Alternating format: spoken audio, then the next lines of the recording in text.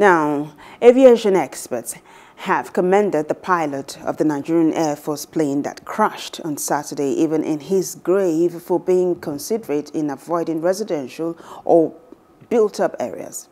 According to them, the casualties would have been more beyond the 7-man crew that perished with the aircraft.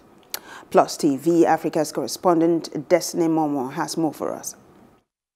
Still a moment of grief for the Nigerian military, particularly the Air Force, as 7 officers were confirmed dead on the crashed NAF Beechcraft King Air B350I.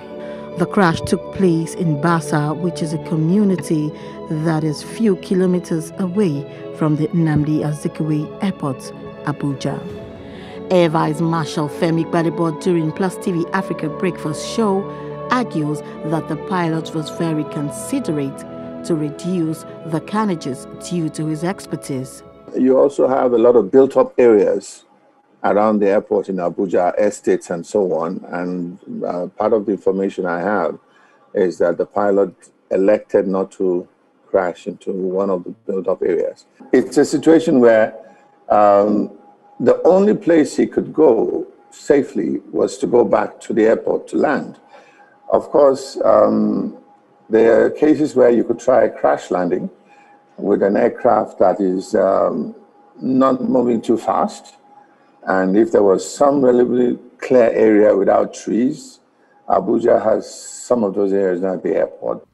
He also identified some technical hiccups that could have been avoided while expressing confidence that the black box will reveal further causes.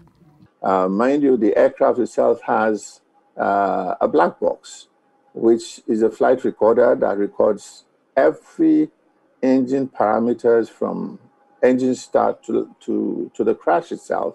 It records the voice. I mean, you have a voice cockpit recorder that will record all the voice exchanges in the cockpit. All these things will give a clear indication of what has happened. For others, the crash should not create panic for air travelers, explaining that the aviation authorities are on top of their game in the recent time. Nigeria is regulated by International Civil Aviation Organization, or ICAO. Nigeria is part of the global community when it comes to aviation and air safety. With what we have, we can conveniently say that the country's airspace is very, very, very safe.